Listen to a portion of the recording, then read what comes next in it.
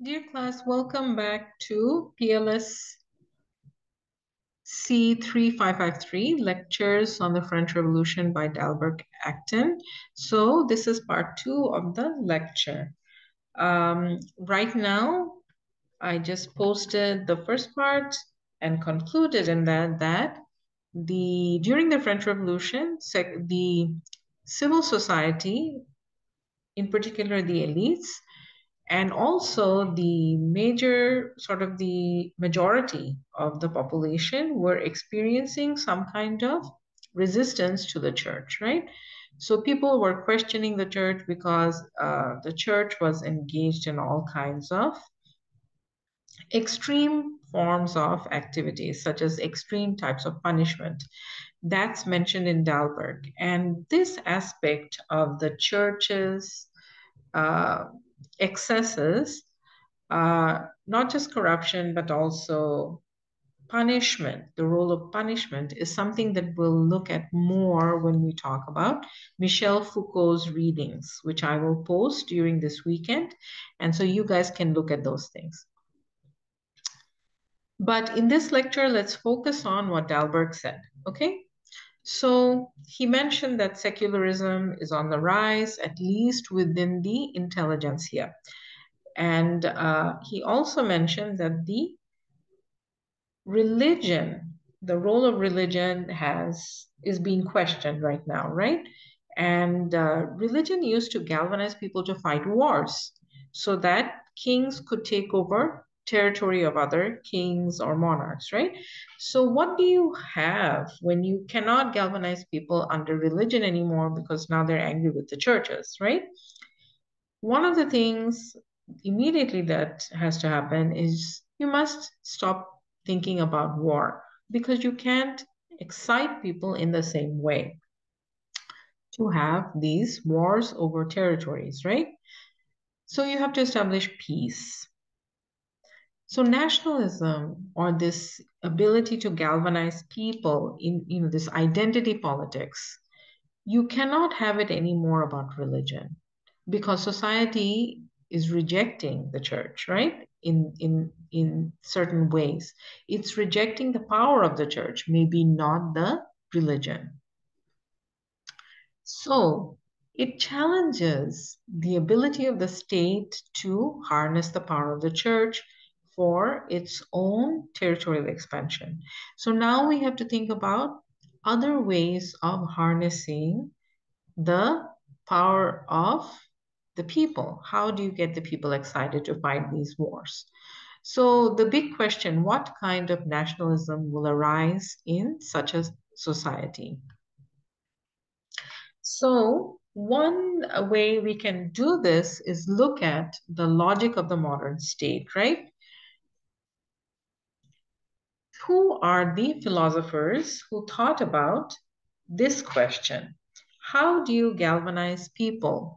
Or what do you do with this population now that you cannot take the population to war?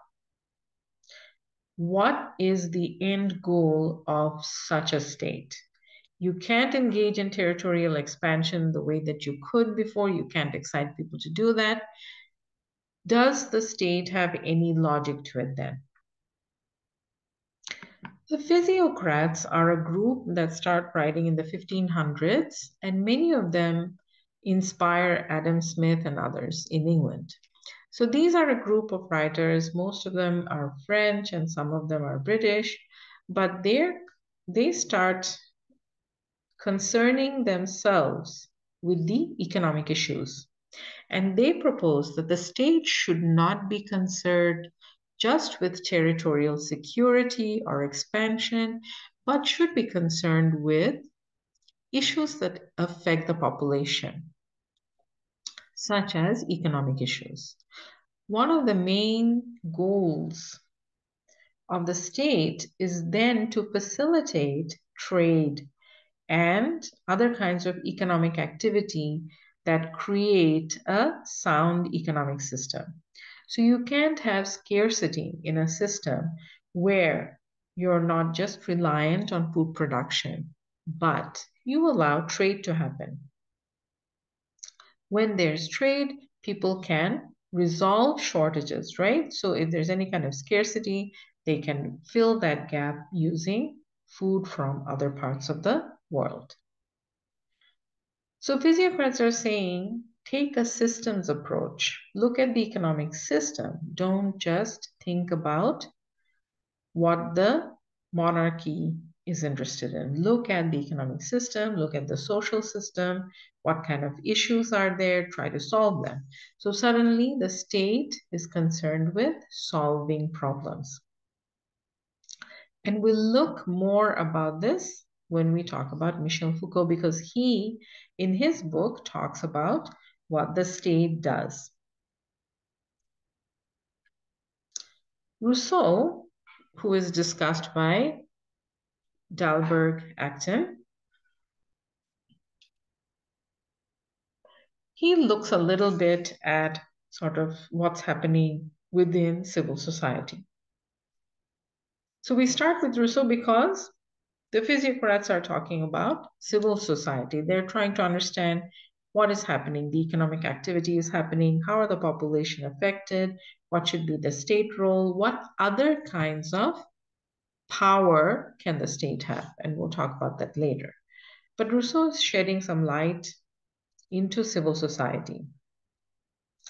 And he says that if you take away the state, you take away the monarchy, the government rather, the state of nature is quite good. The state of nature is basically the state without government, right? Without the Leviathan, as Thomas Hobbes had said. So there's no government.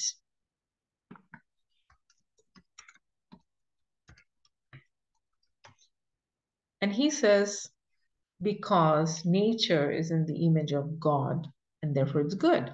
So state of nature being good means that without a government, people in civil society can live and in a good way. They can be decent, they can coexist peacefully. And Rousseau argues it is civilization that is crafted by clever men and therefore is bad. So he is anti-civilization, and he says as the society has moved from a state of nature to civilization, you see the rise of tyranny, right? You see from all these kings, their goal is to serve themselves, and therefore they have created unjust laws, right? So Rousseau presumes that people are essentially good and right. So this brings us back to the question of justice and injustice. So people perceive their situation is being made worse by the tyranny of kings, right? And so the question of injustice and punishments.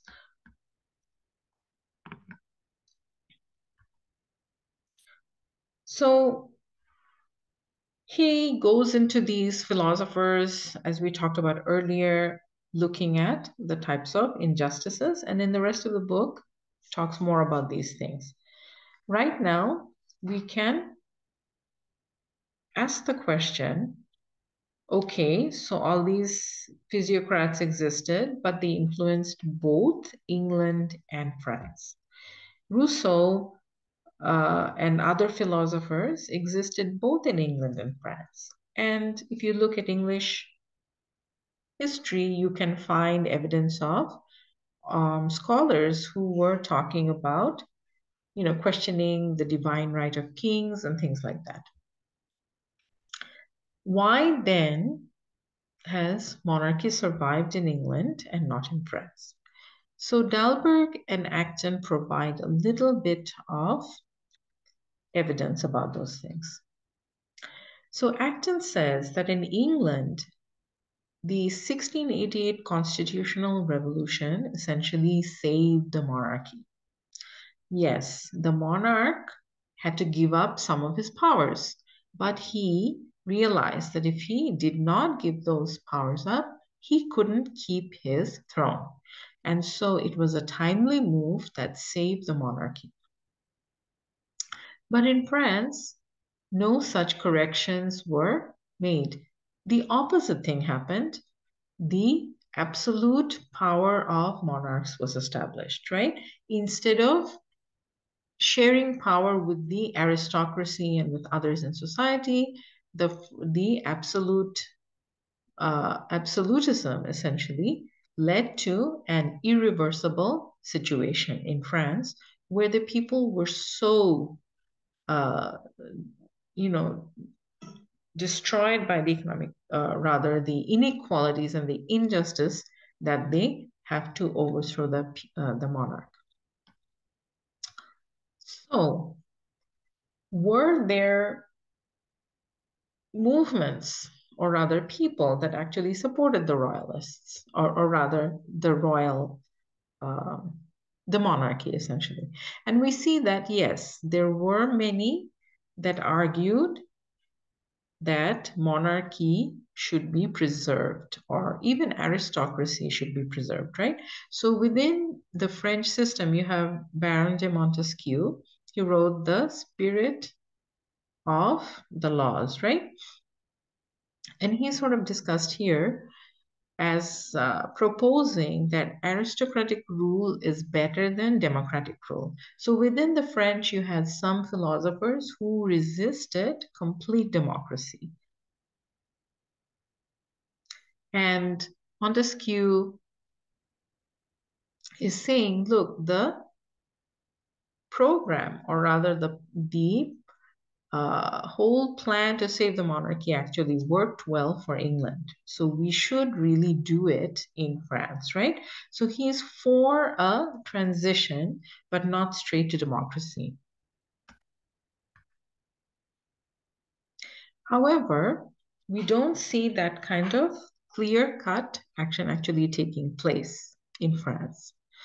Were there periods when the Catholics and the Protestant actually worked together in France?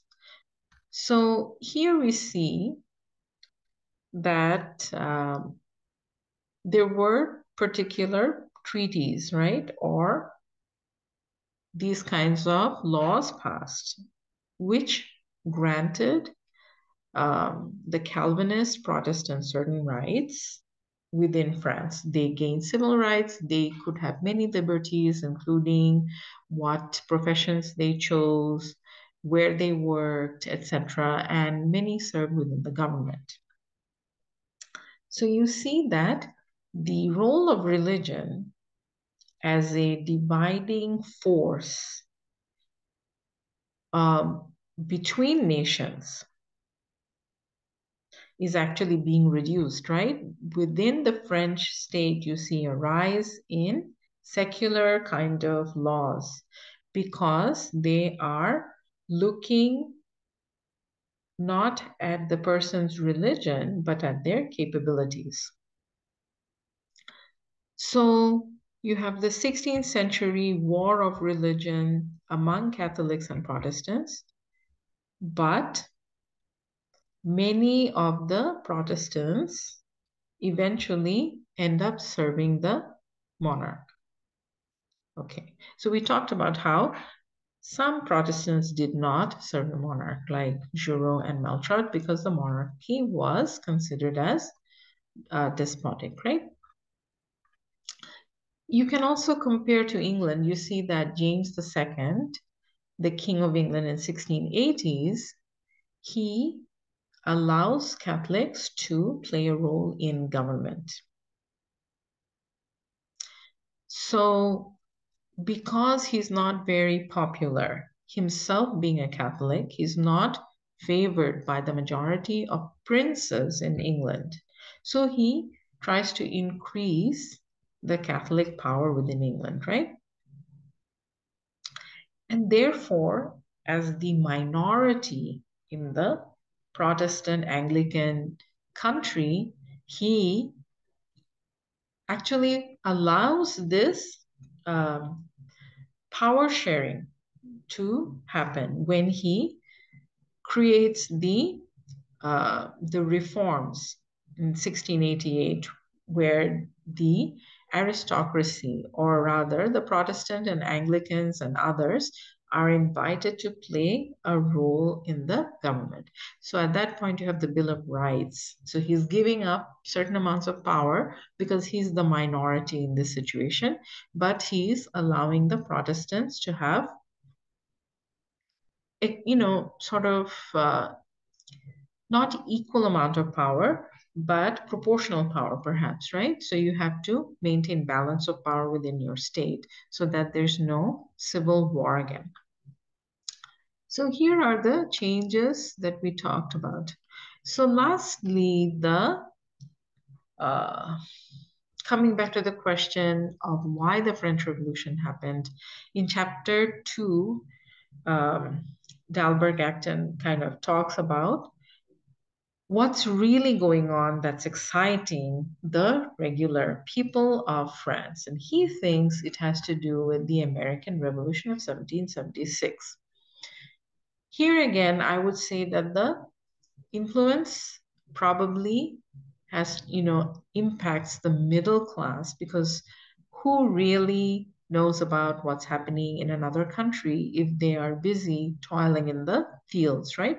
So I'm not sure that it was able to mobilize the majority of the population, but I do think it had an economic impact on the population because they were raising the money to facilitate the war in America, right?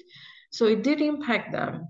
And I'm not clear, and it's definitely not clear from Dalbert-Acton to what extent regular people knew about this. But it's very possible that the intelligentsia, the monarchy, the aristocrats, and the middle class had some idea of what was happening.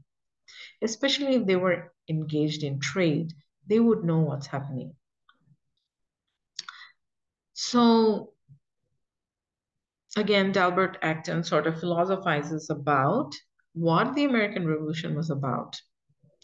So they overthrew the monarchy and they wanted liberty for the people, right? And he says it's a model that had succeeded. Hence, it was a powerful example to the people in France who wanted to change things. But he's also talking 100 years later, but also removed from the American colonies. And he is trying to sort of grasp about what happened during the American Revolution.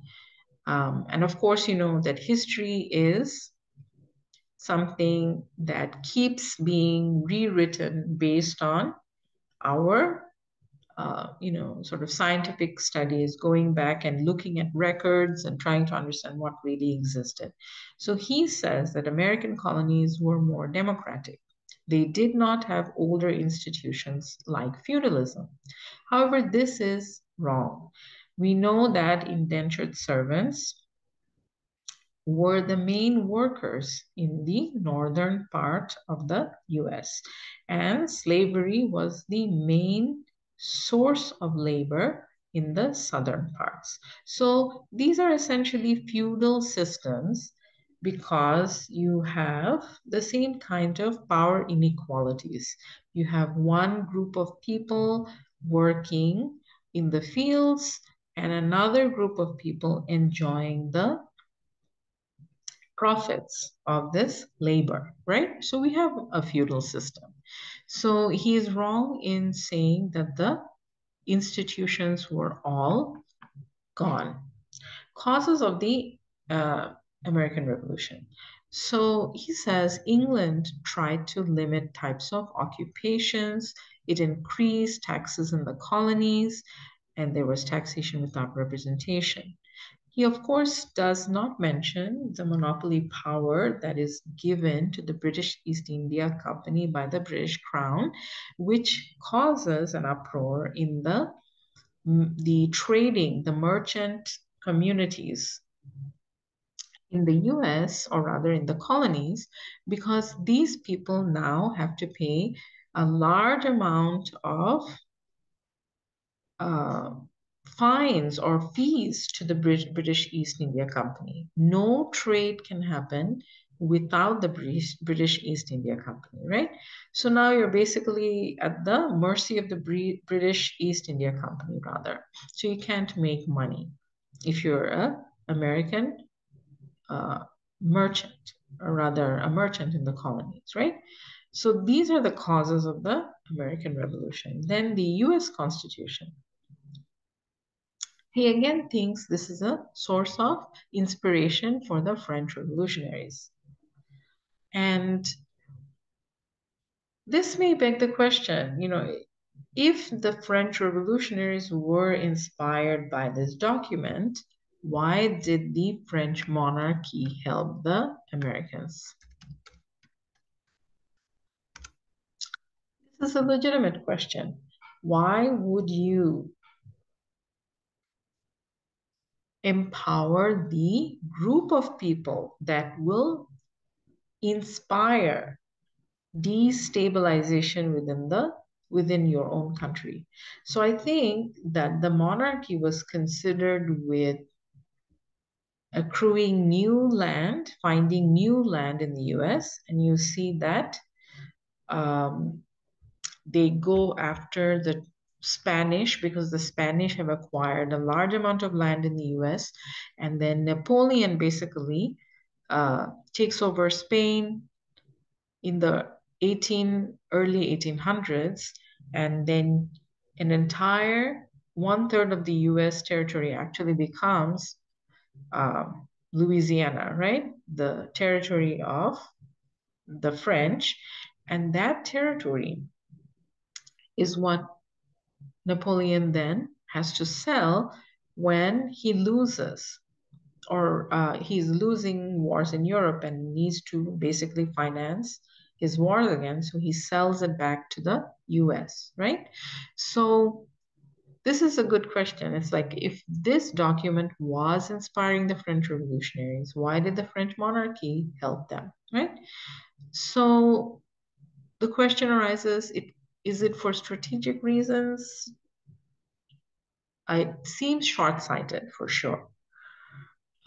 They did want more money out of it. They probably thought at least they would have new territories, if not, uh, money. Because if you are actually giving money to the U.S. government, or rather the colonies there, and saying you're going to pay us back with interest, then of course you can say, okay, it was for economic reasons or financial gains, right? So then, of course, Dalberg-Acton is talking about the founding fathers. He's saying, look, some of them love the British Constitution. So the American Constitution has to have many aspects of the British Constitution. Many of the institutions of the British system were admirable. So he talks about John Adams, he talks about James Otis, the Bostonian. Um, Again, these people are all talking about making the laws of the nation just based on reason and, of course, based on some kind of canonical understanding, right? And then he points to the British House of Commons as truly representing the people of the nation. However, he says that even though the Americans, they love the British Constitution and their legal rules, they are totally against they're objecting to taxation without representation. So here is pretty much what we have so far. And in the last chapter, it was sort of the dark kind of conclusion, in the sense that they're talking about all the things that happen after the revolution, all the people that die due to the revolution. How is civil society coping with, the demise of so many people? How are they restoring law and order? And he's kind of wraps it up there. So let's stop here. This lecture is very, very choppy because so many things are being accomplished within the first two chapters. He sort of jumps around a bit, but comes back to what he thinks are the more important causes of the revolution. So let's wrap it up here, and hopefully you can watch these two parts of the lecture. On Monday, hopefully we will have a proper class, in-person class, and then we can talk more about Foucault.